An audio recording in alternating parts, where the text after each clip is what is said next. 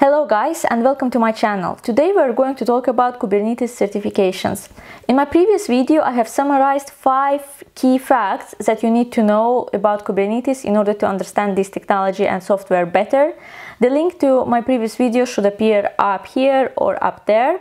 So let's get started with certifications of Kubernetes. Kubernetes is a software that is easy to understand but a bit harder to manage, in a sense that it's not difficult as such, but you need to know how to do that. You need to know a set of commands, you need to know the principles of how it works, and it's a very important software to know for DevOps engineers or for cloud engineers, and sometimes for solutions architects as well, or even for any IT professional that works with the cloud and with continuous integration, continuous development. It is not only popular, but just a quick look through different job descriptions that I did actually before putting together this video will help you to understand that actually many companies would love you to know more about Kubernetes. They would love you to be able to administer that software, to be able to work on that software. And these job descriptions, they don't have like minimal salary or anything. They are better, middle level, I'd say, job descriptions that offer you a fair salary. So, which makes me believe that Kubernetes is an important thing to not only know about, but to be able to use and possibly to get certified in. When I started looking for different Kubernetes certifications, not only for this video, but for myself as well, as I'm planning to pass it after passing AWS and Red Hat that I've planned in the future, I saw that there are different companies that offer Kubernetes. But since you know me, I like to talk about official certifications only, and I by no means want to say anything negative about other certifications, but I just like to pass the certification that is provided by the official body that manages this software. So this is a better way for me to get to know the software better and to get to know it deeper, because obviously the companies that created this software would come up with a better certification. That's at least that I came to believe after passing several IT certifications, tech certifications in my career. For this reason, I already mentioned that Kubernetes is managed by the Cloud Native Computing Foundation, and in turn Cloud Native Computing Foundation is managed by Google and the Linux Foundation. There has been a lot of bureaucracy and etc., because this managed by this managed by this, it can be really frustrating. But when you look for a Kubernetes certification on Google, you can come across the links provided by both the Cloud Native Computing Foundation and the Linux Foundation. And the thing that I want to mention that both of these certifications are the same, because Cloud Native Foundation is managed by the Linux Foundation. The link that is on Cloud Native Foundation's website is not as informative as the link on the Linux Foundation's website, but as I said, they are advocating and providing the access to the very same certification. After I took a LinkedIn course to learn more about Kubernetes, I realized that it is only a drop in the ocean. So it is learned way better based on this in a scenario setting where you have different scenarios, and you can basically sort of use that knowledge to solve different problems in different settings. And this is very important, because when you just learn that this command does this command does this, if you don't use it, you forget it in a day, mostly because our brain is programmed in the way that it needs to solve anything, work on scenarios in order to remember and have in mind the information better. So the Linux Foundation provides 3 certifications related to Kubernetes, and they are Certified Kubernetes Administrator, Certified Kubernetes Application Developer, and Certified Kubernetes Security Specialist. I believe these certifications, in the way that they're presented in the website, this is the right way to pass them, unless you're working in a very specific, you already know how to administer Kubernetes. For this reason, you wouldn't need to pass Certified Kubernetes Administrator, and you would like to pass the Security Specialist. So you're working in a cyber security, and you need to know how you can secure the software. or you're a developer who is using this Kubernetes, and for this reason obviously certified application developer, Kubernetes application developer is a better match for you. But otherwise, if you're just interested in Kubernetes, if you're working with it, or if you're an admin of it, it's better to pass these certifications in the sequence provided in the website, which is certified Kubernetes administrator, certified certified Kubernetes application developer, and certified Kubernetes security specialist. All of these certifications cost $395.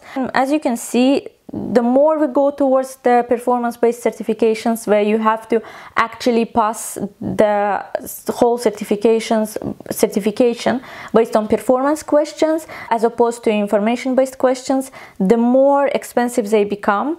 So as opposed to certifications that you can pass on Pearson, you can get different discounts, you can buy vouchers for cheaper. With performance-based exams such as Red Hat Linux or Certified Kubernetes Administrator, it's not as easy and you have to pay more. So this certification is not provided by Pearson, it's provided by this exam simulator by the company killer.sh, killer as killer, K-I-L-L-E-R.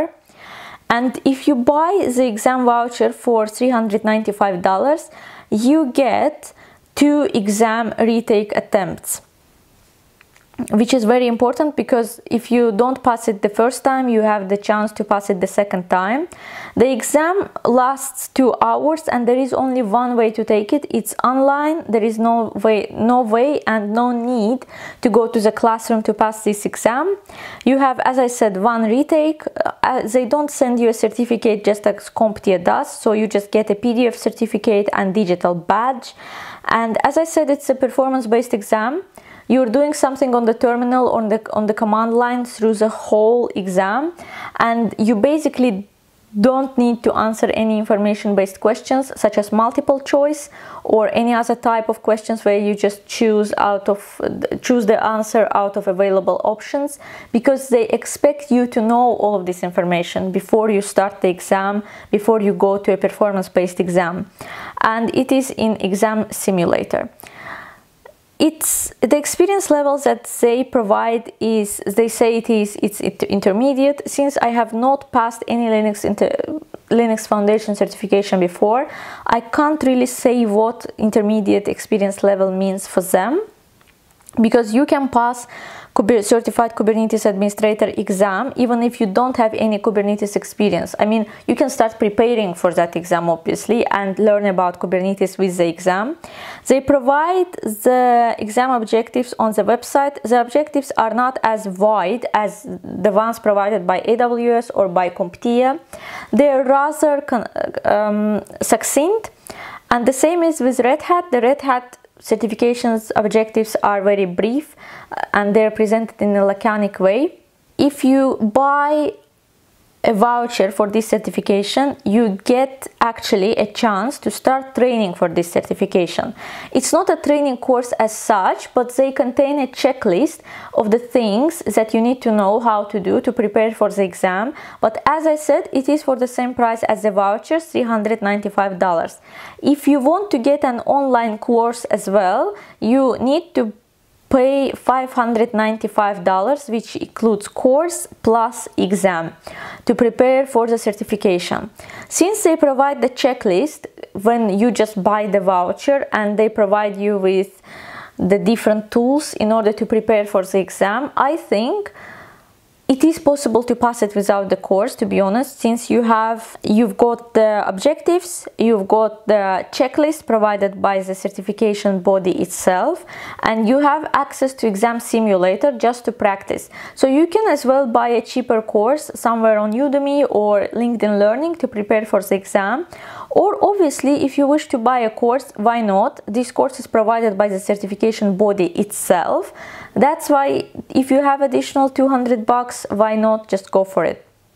But I really like their approach. They have a training portal, so you really feel like you're in the university or something, in some sort of managed setting when you prepare for this certification. You know, it's not the same with CompTIA, I'd say, unless you buy additional bundles with CompTIA in order to have access to some sort of performance-based simulator and etc. I never bought that, but it never comes with exam vouchers price with CompTIA or AWS, does it? So I think the Linux Foundation might have a bit better approach to preparation for the certification. So I think this is all about the general information about certifications on Kubernetes, and I think it is very important certification for you to consider. In order to be certain of that, just look through the job descriptions of the roles, IT roles you want to be in.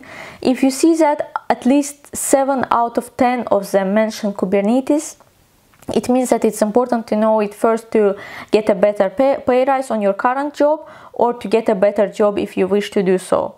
So in any case, it is very important technology to know of in this day and age, and trust me, if you start working with it, if you start delving deeper into this software, you will get the hang of it and you will understand how interesting it is to work with it. I would be very interested to find out what you think about Kubernetes certifications. Do you think it's a waste of money, or do you think it's a good investment to pass it? And remember that the best investment is investment in yourself. And do you think it's best to go for official Linux Foundation certifications on Kubernetes, or it's better to consider something else? I would love to hear what you think. Please leave your thoughts and opinions in the comment section down below. Thank you for being with me today, and please don't forget to subscribe to my channel. The more subscriptions I get, the more motivated I feel to pass more certifications, to prepare more, to prepare better content, and to share with you my knowledge and expertise. Thank you for being with me today, and have a nice day. Bye!